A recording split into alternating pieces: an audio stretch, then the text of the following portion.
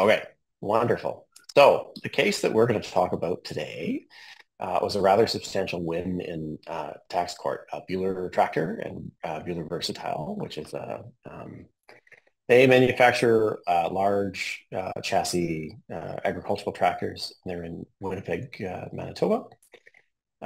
The relevant fiscal years, we're talking about 2005. So I actually have a couple of different personal connections to this particular file. One of the things about being in Thunder Bay is you do tend to reach into Manitoba because, of course, Kenora is very much part of northwestern Ontario. And as it turns out, when early in my career, I was seconded sort of by the Business Development Bank. There was one of their BDC consulting partners, probably long retired now. He brought me over to meet Willie Jansen, and I guess this was just after this first tangle with the CRA with Keith Crystal. So the RTA I'm very familiar with as well. I have conducted reviews and shred with the main RTA on this file many years ago. But I mean, I'll see if I can supply some color commentary where I can. Anyway, maybe I'll move on a little bit here.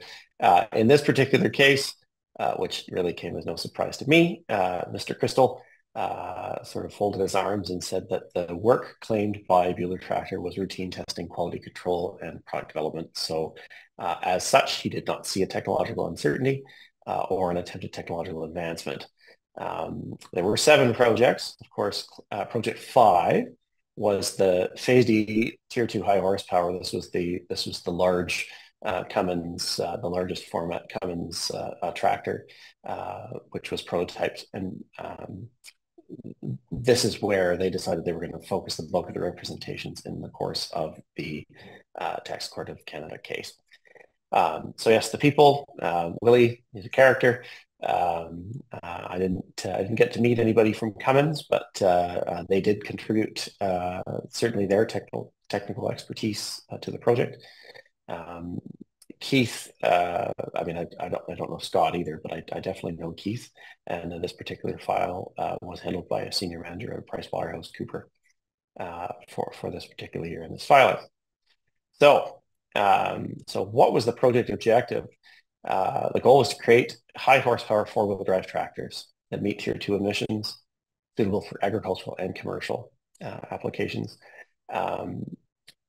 He was looking at a more than 500 horsepower tractor, which today are actually pretty common, but at the time they were not.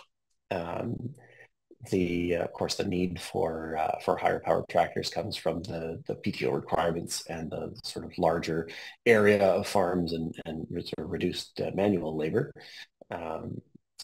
So typically, yeah, here you go. So typically you're looking about 425 horsepower, Tier 2 emissions. And so the issue here isn't so much just the motor, but there are a whole bunch of follow-on things between the drivetrain and the cooling system in particular, which we'll get into. There is the argument was, and tipping my hand here, this was ultimately what the tax court agreed with, was that there was some system uncertainty, that perhaps these components themselves were standard in nature, or at least had their own sort of performance criteria. But the result of combining these efforts resulted in some unexpected outcomes in performance testing, and required some experimental development to overcome some of these observed deficiencies. So the first one, the torsional coupler. So this is basically what connects the engine to the transmission and the power requirements. The 425 horsepower, so we'll take that as the standard, used rubber coupler. But of course, the QSX-15, so that was the 500 plus horsepower Cummins engine. It was dimensionally larger. So the resulting requirement was that the drive shaft, instead of being on a flat plane, which is typically like an inline 0-degree angle, based on the dimensions of the engine, it had to the drive shaft had to exist in a 5-degree operating angle between the crankshaft and the transmission input shaft. Now, in testing, they observed a whipping motion on it. Obviously, the mechanics of both having the forces applied torsionally and at an angle resulted in some unexpected behavior. And it did, in fact, greatly reduce the lifespan of the coupler.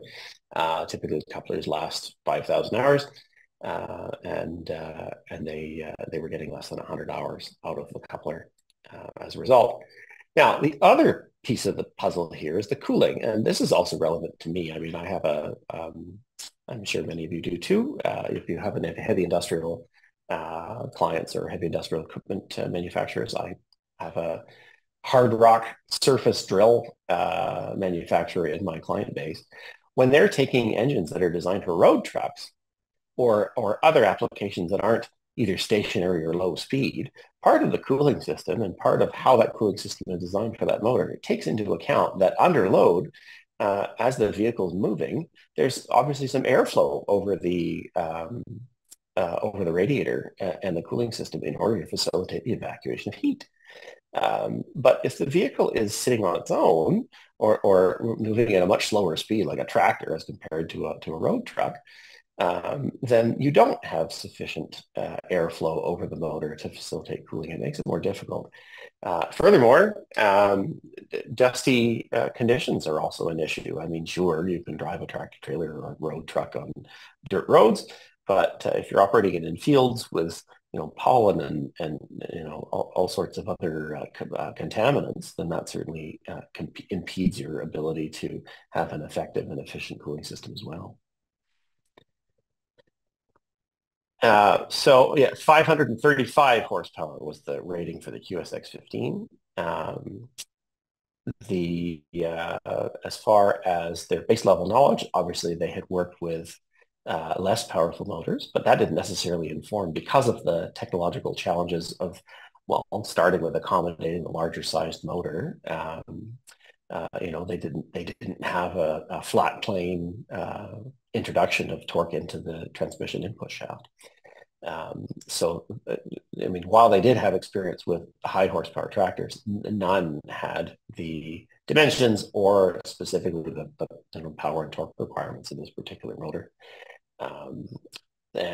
But at least they did have some input from Cummins engineers in the course, and they'll be talking about intake manifold temperature shortly as one of their indicating factors in their experiments, which demonstrated that what they were doing was not standard in nature.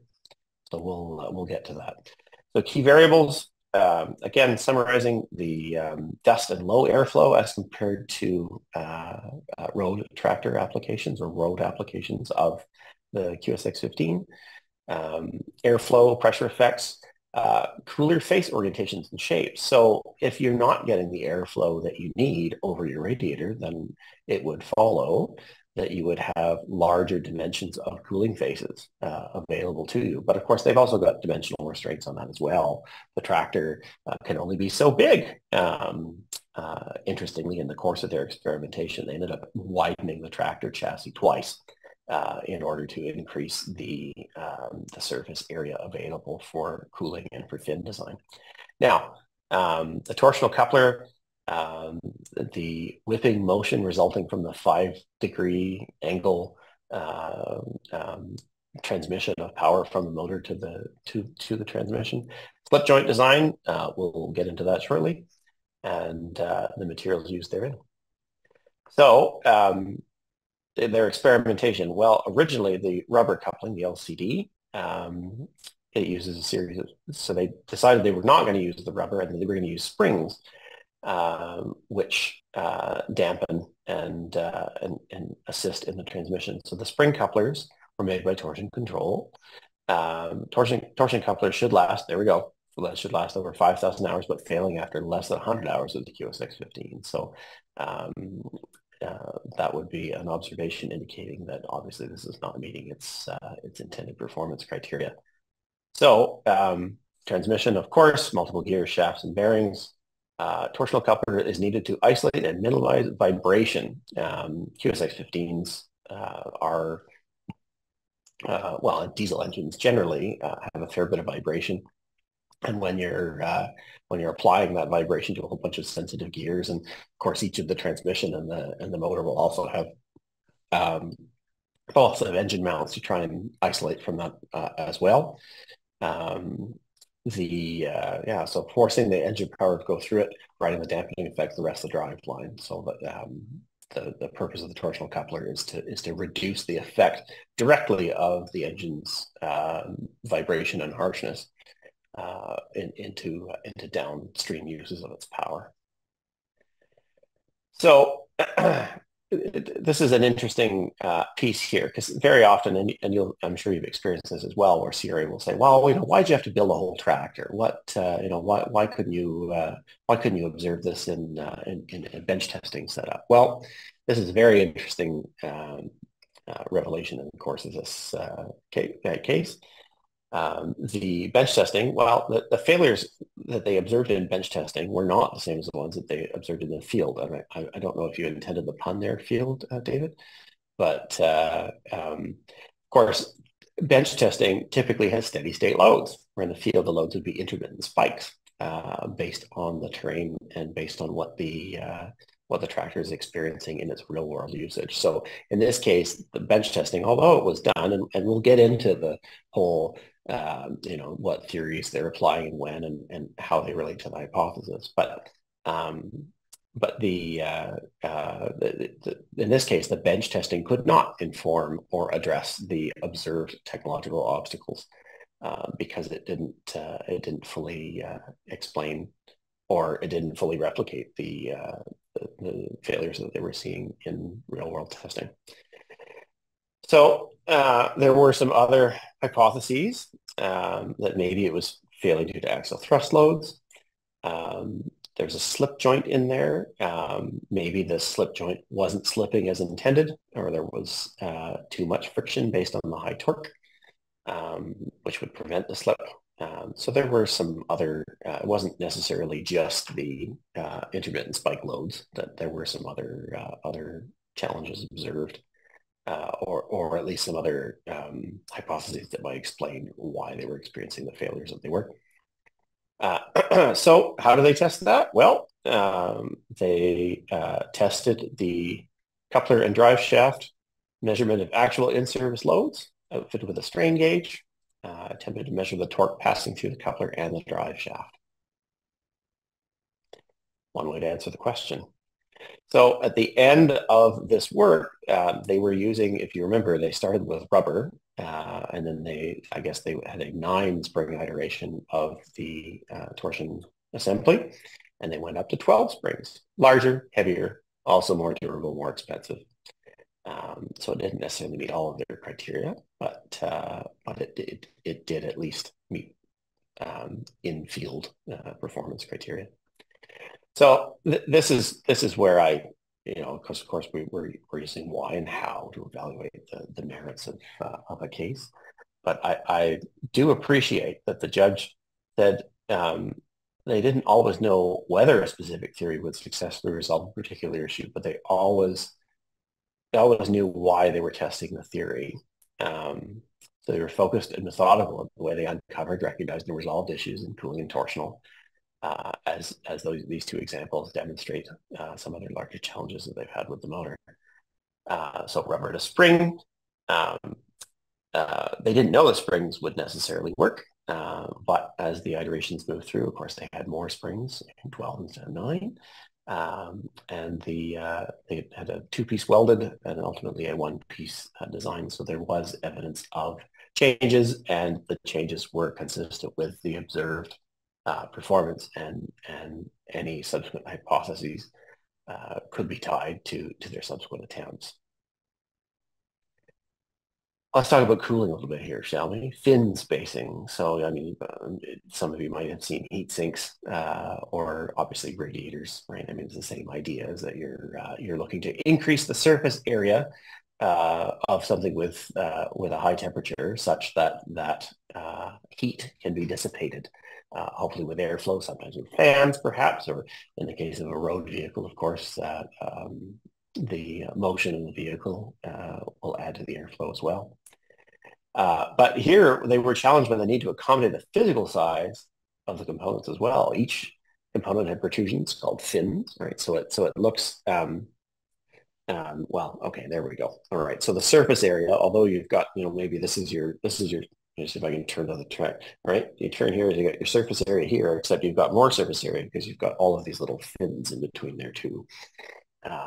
So the protrusions, fins increase the surface area. The tighter the fin spacing, yes, the heat rejection is better, but the airflow is worse, right? You don't have as much airflow in between the fins if you've got less space between them. And I did make reference earlier, they did have to ultimately widen the chassis of the tractor twice in order to house the necessary components for it to meet its cooling requirements.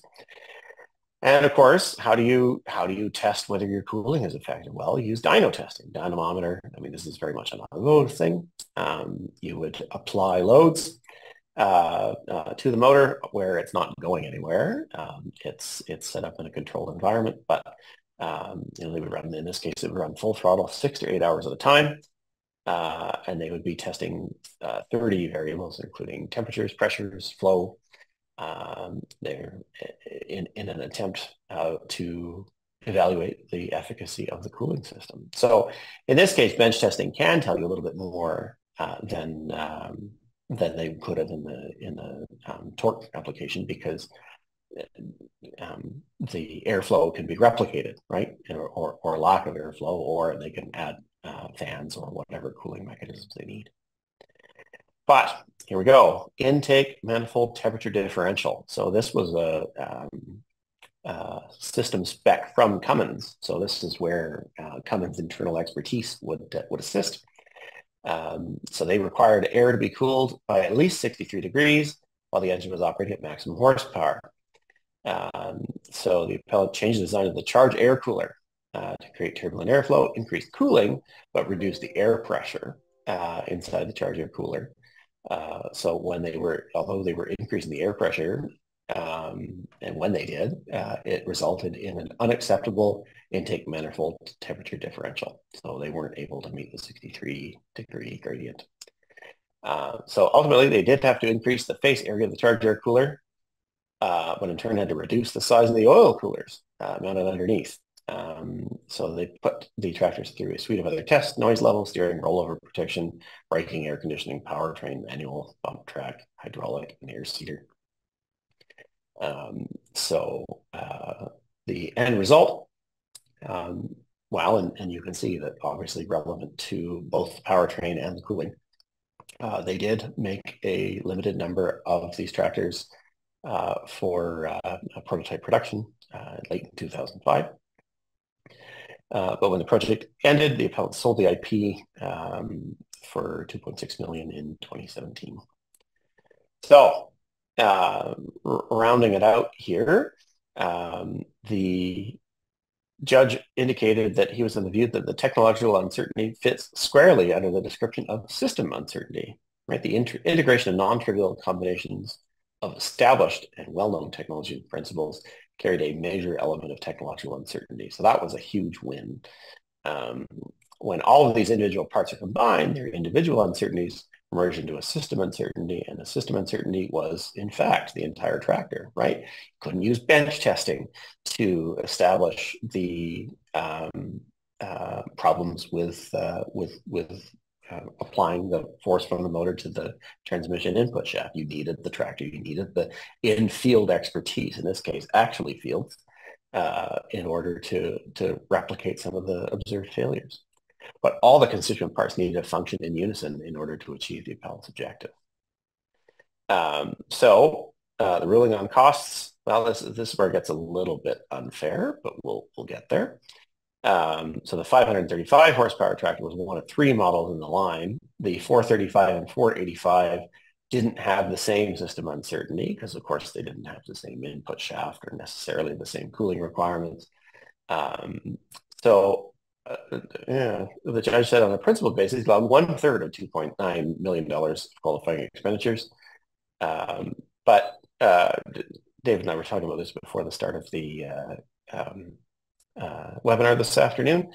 it seems a bit unfair because it's likely that based on all this additional work required for the 535, that it would be much more lopsided. It would be at least half of that expenditure, if not more. So that might have been a point of argument. But so it goes. Yeah, so the implications. Excellent evidence of eligible work for machinery and automotive industries for sure, and the strong technical backgrounds of the researchers, the experts hired, the participation of Cummins in respect of particularly the cooling, right, the intake manifold temperature differential.